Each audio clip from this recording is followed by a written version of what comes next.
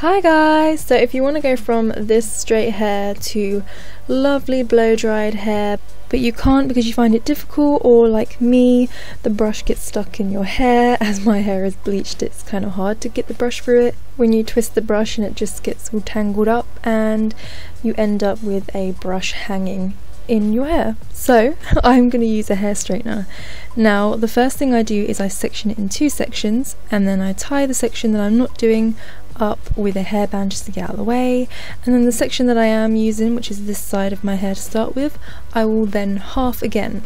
So these are the hair straighteners I'm using. They are GHD's. I will leave it linked down below, and I also have this random Babyliss heat-proof mat thing that I got with some other curling iron, which I'm going to use so I don't burn my desk.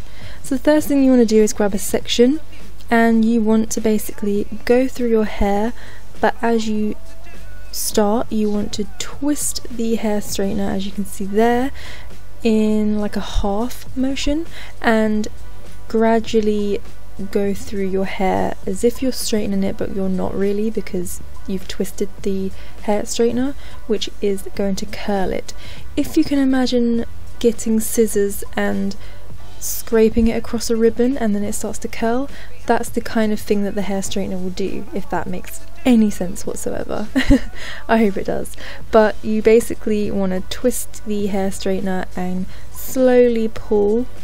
And I say slowly because if you do it too fast it won't curl properly, so make sure you do pull it slowly and then twist it around your fingers just to help it curl a little bit extra, and then that is how you curl it. You can, if you want to, do smaller sections and actually properly curl your hair like this, but because you want the the blow dried effect, you don't want to do too many sections because you want it to be big and bouncy rather than actually curly. So that hopefully explains it.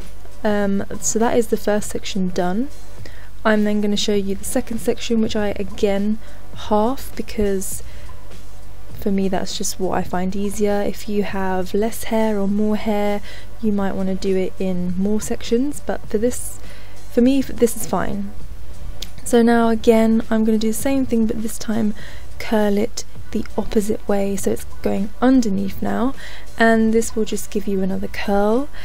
So hopefully you can see exactly what I'm doing. Each section that I take, you can tell that I'm not taking like the exact same size. I'm kind of changing it a bit, so I get one size that's maybe bigger, one size that's maybe a bit smaller, just so I get a different kind of curl rather than just all the same thing. And also I'm curling it a different way, which you can see there. And that is pretty much all you have to do.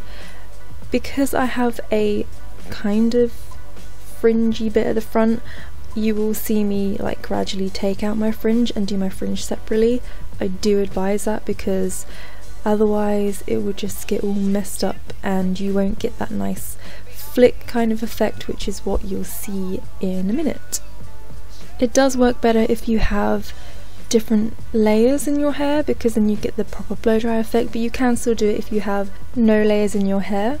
So now you can see I'm doing my fringe. I kind of curl it slightly but not too much, because I just want it to do that kind of flick effect. I don't want it to be an actual curl like the rest of it, and then I'll go back over it in a minute, you'll see, and just slightly do it again but not curl it. You'll see in a minute anyway.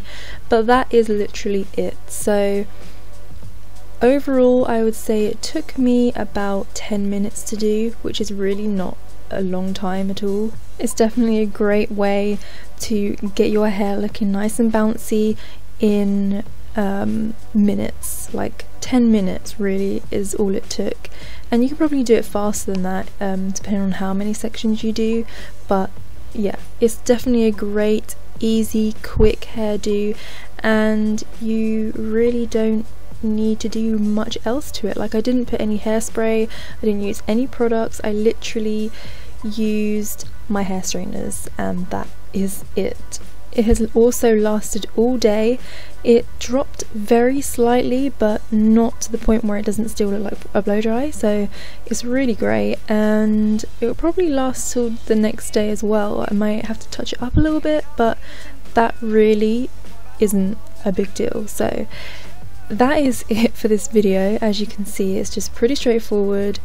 It's such a great look, and also you can see here when you put it up in a ponytail, it also looks really pretty because the ends of your hair are all nice and curly. So thank you for watching this video, subscribe for more, and I will see you in my next one.